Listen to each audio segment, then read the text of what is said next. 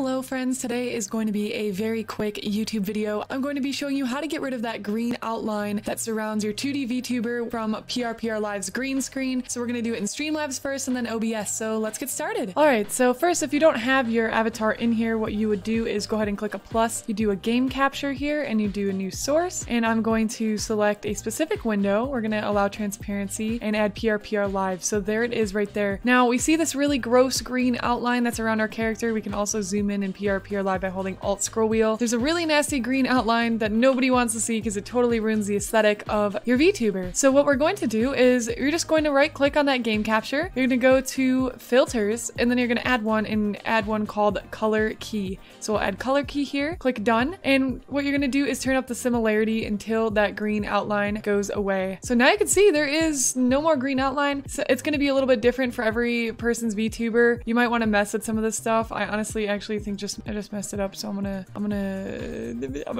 reset that. So you can just turn up the similarity. There's some other settings too if you wanted to mess with those, but the more you turn up the similarity, it should start getting rid of the green outline. You might not be able to get it perfect, but just mess around with some of these settings here and see if you can get rid of that green outline. So I got rid of most of mine. This avatar wasn't as cleanly made as my new one, and not all the green outline is gone currently with that, but again, mess around with those settings and see what you can do. It should work pretty well for your VTuber. I'm going to show you another version of how to get this fixed with another avatar. This is for Briggs.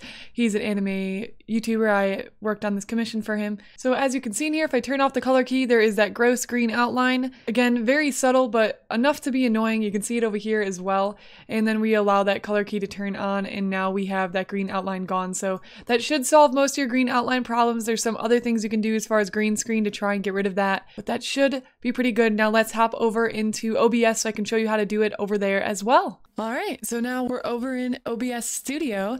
We're going to do a plus to get up, do game capture, VR. I'm just going to say, okay, we're going to do again specific window. We're going to choose PrprLive, allow transparency, good. So we still have that green outline around everything, as you can see, gross. We're going to add a filter, right click the VR filter. We're going to go plus, you're going to do color key, okay. And then we're going to turn up our similarity until it's gone. And there we go. It is now pretty clean. Hopefully that helps you out, get rid of your green screen problem. Unfortunately, my lip tracking just decided to not work anymore, so here we are. Anyways, if you guys are interested in learning how to make your own 2D VTuber, I have a huge long tutorial series going on right now. I will drop the links below to that whole series, to each video that's out at this current moment. And also there'll be a card up above to the very first video that talks to you about how to cut up layers for how to become a 2D VTuber. Also, if you're not in our Discord, you should totally join. There's a ton of VTubers over there. It's a lot of fun. We got a lot of friends, and you can share your art as well and share your progress. Anyways, I'll see you on the next video. Have a lovely rest of your day, Gem, and remember to shine brightly. Bye!